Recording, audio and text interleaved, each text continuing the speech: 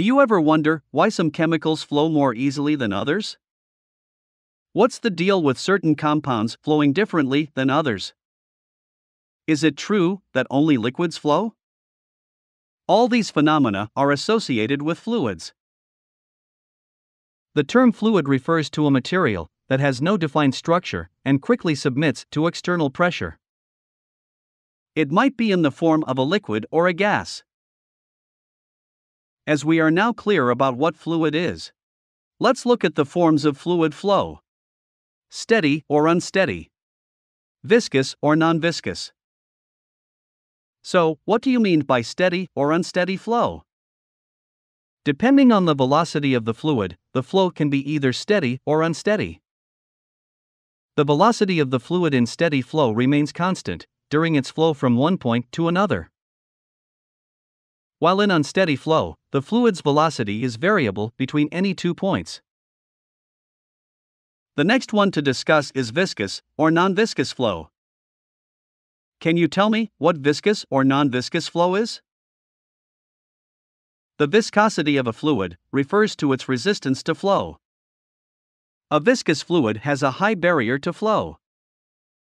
On the other hand, a non-viscous fluid is said to have low viscosity.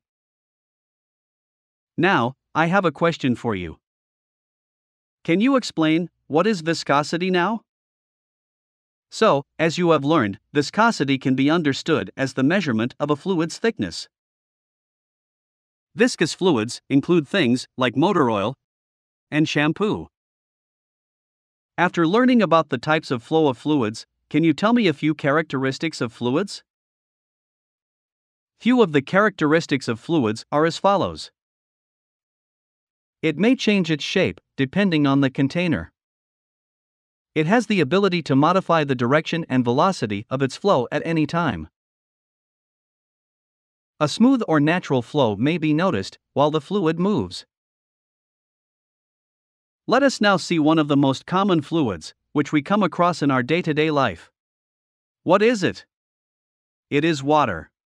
Water is one of the most common fluids which we see around us. So, let's have a look at some fascinating water facts. Water is the only fluid that expands on freezing. To understand it better, let us do a simple experiment. In this, let us take in 2 different containers, acetone and water, and freeze them. It can be clearly seen that, when acetone is frozen, it is compressed, while water, when converted into ice, is expanded. Water can exist in 3 states: solid, liquid, and gas, as well as in the vapor form naturally. Lastly, let us talk about one more form of fluid that we come across often, which is vapor. Can you tell me what vapor is?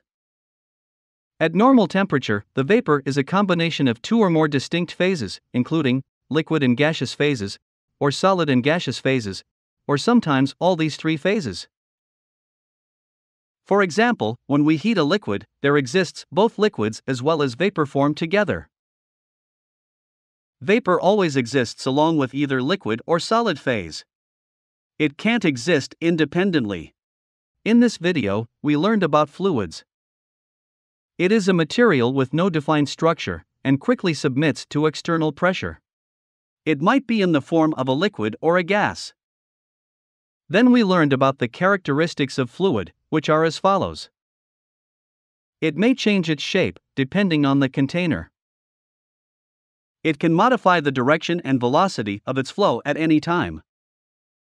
A smooth or natural flow may be noticed while the fluid moves.